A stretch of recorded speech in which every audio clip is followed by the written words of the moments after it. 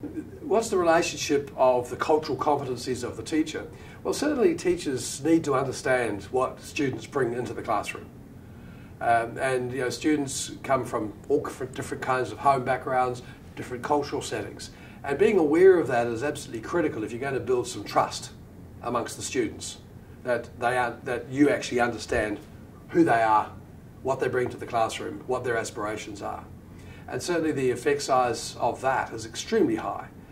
You look at things like prior achievement, if you look at things like parents, teachers understanding what kids bring to classrooms, it's what is the starting point of any learning. And one of the frustrations is that so often teachers start a school year and say, I need to understand what you kids can or can't do.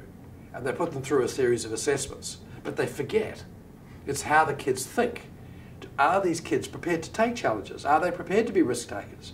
Do they study learning because they want to perform well in front of their peers, or do they do it because they want to reinvest in learning and master what they're doing? And they are critical dimensions to understanding how you're going to make a connection with these kids to help them in this learning journey.